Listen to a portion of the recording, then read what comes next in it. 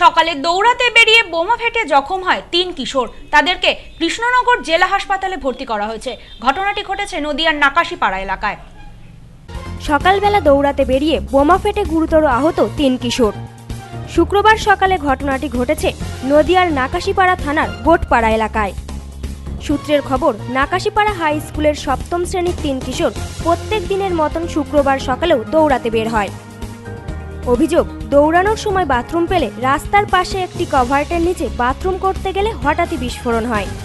ঘটনায় গুরুতর আহত হয় ওই 3 কিশোর। ঘটনাটা হচ্ছে, ওখানে একটা জমি আছে, যে জমিটা একদম একজন তার মালিক আছে, কিন্তু সুলতানপুরের মানুষজন সেই জমিটাকে জোর করে দখল নিতে চায়। এবং এই দখল নেওয়ার জন্য ওরা বোম বারুদ সব মজুত করে। বাচ্চাগুলো প্রত্যেক দিনকার মতন দৌড়াতে বেরোয়, ওরা বুঝতে পারে না ওটা বোম, খেয়াল করতে যায়, বাস্ট করে। বাচ্চা 3টে মারাত্মক ইনজিওর অবস্থায়, এখন আমাদের নিয়ে যেতে হবে।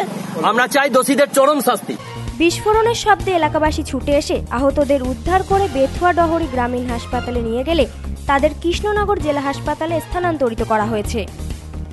গোটা ঘটনার তদন্ত শুরু করেছে নাকাশিপাড়া থানার পুলিশ। দৈনিক যেমন ছোটে বা দৌড়ায়, সেরকম ভাবে ছুটতে গেছে।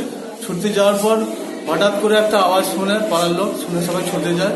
পরে দেখে যে আহত অবস্থায় রয়েছে। এবার সেইখানটা যতটা সম্ভব ওই কোনো দুষ্কৃতী দেখে বোম রাখা ছিল ওখানে। ঠিক নতুন গোটপাড়া থেকে সুলতানপুর যাওয়ার মাঝামাঝি জায়গায় যে সাঁকো আছে, সেই সাঁকোর নিচে এইখানটায় ওরা পুরো খেলনা বা কোনো ওদের জিনিস ভেবে তোলে, তখন এই ঘটনাটা ঘটে। Bureau report, news no man's land, Nadia.